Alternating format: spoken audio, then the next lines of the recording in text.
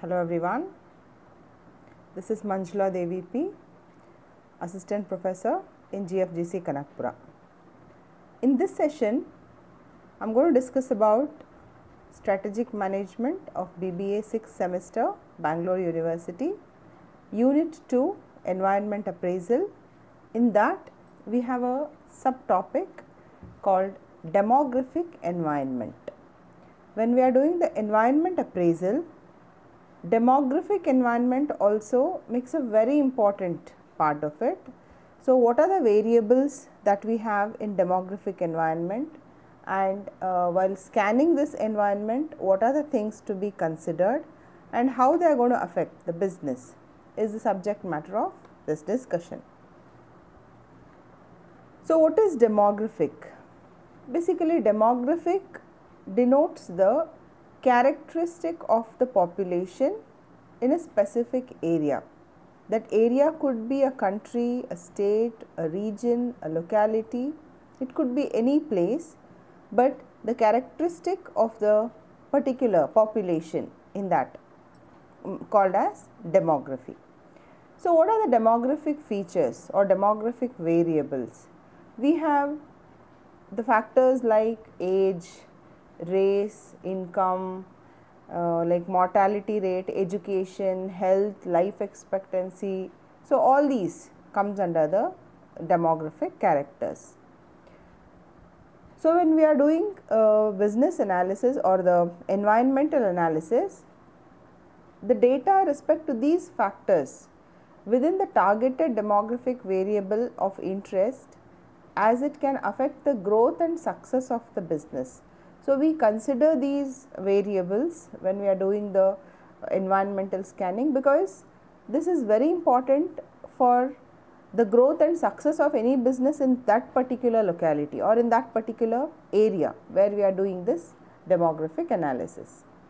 Like if you are doing a macro perspective, suppose if you want to start your business or if you want to expand your business abroad, the country where you are going, okay, suppose you want to start up your unit in Australia or in America or in United Kingdom or in South Korea or in Japan or wherever. So, do you think the characteristic of the demography there is same? No, of course not, isn't it? So, there the attitude towards work, the attitude of the people and their education background, their income level, the caste system there, and their beliefs, values, attitudes, everything is different, isn't it? So, whenever you are going to a locality, suppose I took the example of the country, so you need to know or you need to have a thorough analysis of the demographic factors there. Same way within the country also, wherever you are working, suppose we are spread across so many states, in the states we have so many regions. So, and each state, each region could have its own demographic characteristics. Okay.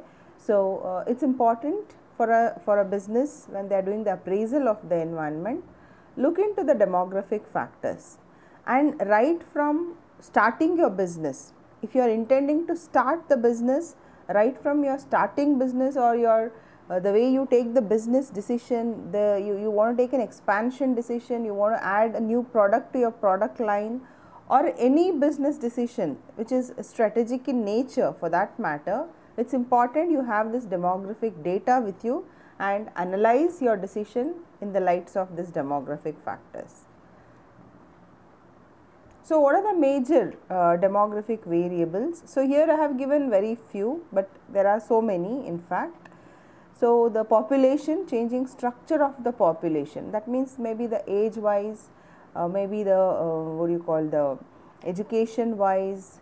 So, even the marital status, even the attitude of the people towards work, all this becomes part of the structure of population. Changing household patterns. So, what is the household pattern there? Do they believe in joint family system or in the nuclear family, or say in foreign countries it is like after a certain age even children leave the house and they live separate, apart from like they live separate from the parents though they are in the same city. That even we can see in the metro cities also, isn't it, where if they live according to the convenience of the place, according to their colleges or the work, instead of staying the place where all the parents or like all of them are staying in one family, isn't it? So like it depends, the household patterns have changed. Only during weekend they'll all meet together, or on occasions they meet together because of the busy work style. So the changing household patterns. So why this has become important for us? Suppose if you are an online delivery business, then this comes as a boon for you, because all these online food delivery or online whatever, the delivery of the goods or commodities, so they all go for such thing because they don't have time to cook, or to maybe they are living single in one room.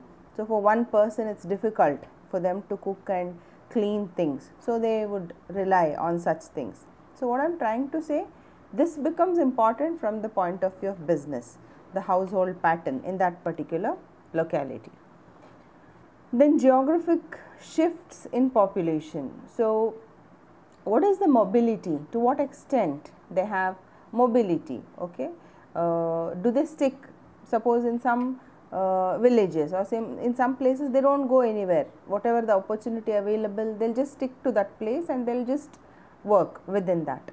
But when it comes to some areas, they would like to go out and they would like to explore the world and work elsewhere. So like geographic shifts in population also becomes the extent of migration. All that matters when we are doing the demographic analysis. Then what is their education, and what is their preference towards the white collar job, or are they more into manual labor, or are they into more professional education? They are more doctors, more engineers, more lawyers, or more MBA holders, or do that locality has more degree holders? Or so likewise the education pattern of that particular locality also becomes part of the demographic variable. The education background or pattern tells us about the availability of skilled and unskilled laborers, even the standard of living, even the attitude of the people. All that can be could be gauged based on the education level of that particular locality. Then increasing diversity. So in that particular locality, is it diverse? Like the people with different background, different caste, different religion, different languages, do they live in that place? Okay. Suppose if we take the example of metro cities, for example Bangalore, if you take, so you find all type of people there, isn't it? If you go to an apartment, in the apartment you will find people from every state, in fact. Okay. So likewise, what is the extent of diversity? But if you go to a village, somewhere, a nearby village, so you can see people who are of the same caste or religion, or maybe there is a slight change in the diversity pattern, but you find like similar rituals, similar language, similar customs. But if you go to a city where people from all parts of the world are living, then you find more diversity there, isn't it? So this more diversity also poses so many opportunities for the business.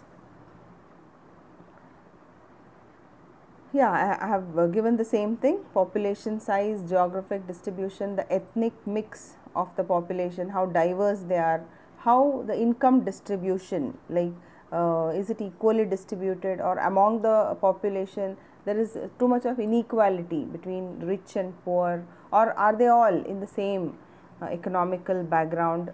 So all these things becomes important for the demographic variables. When you are doing the environmental scanning for taking any such strategic decision, it becomes important to look into all these variables. Yeah, I have given in detail about the population size, birth rate, family size, and increase or decrease in total population. So when there is more population, it's like more market. Okay, the density of population gives the business the opportunity to have more business there, isn't it? So you can see in cities all type of shops, all even the clothes itself, like in one business street you can see there are hundreds of clothes shops and every shop gets their own customers. But if you see in a suburb or in a village, you find hardly few, because the population itself is less there, or the spending pattern of the population towards clothing also may be less. So there are only few shops for that. Okay. So likewise the population size also, it's nothing but the market size if you see from the business point of view. Geographic distribution, yeah, as I said, the relocation, the migration, or the characteristic of that particular area, so all that matters. Ethnic mix, as I said, the diversity among the population of different language, different caste, different race, different customs, traditions, so all that matters. So income distribution, changes in the income patterns of the family or of the population also becomes important, because income is something which is essential for people for having their own demand. Okay. So the moment the income level is more, so you can expect more demand for goods and services. Okay. So actually it's very interesting. We have something called as elasticity concept. Income elasticity is always greater than 1.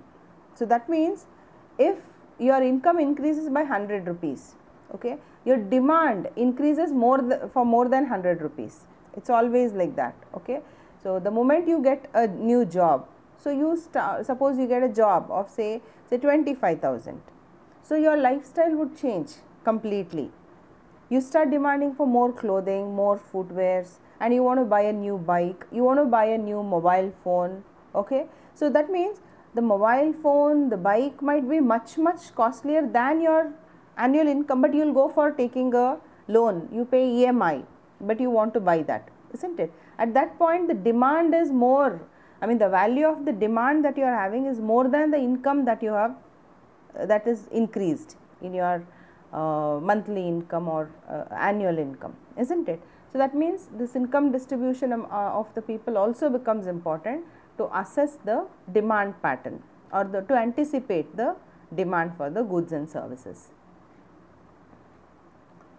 Yes, so if we have a recap of what we discussed so far, we discussed about demographic factors of the environment, which denotes the characteristic of the population in the area, the characteristics in terms of the age, race, income, education, health, marital status, asset ownership, employment status, geographical location. So all those things becomes part of the demography.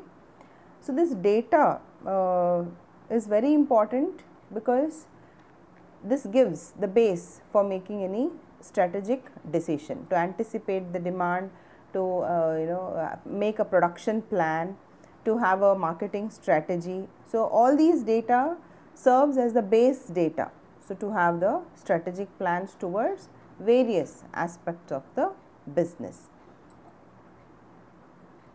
So these are some of the references which you can go through for further understanding of the concept.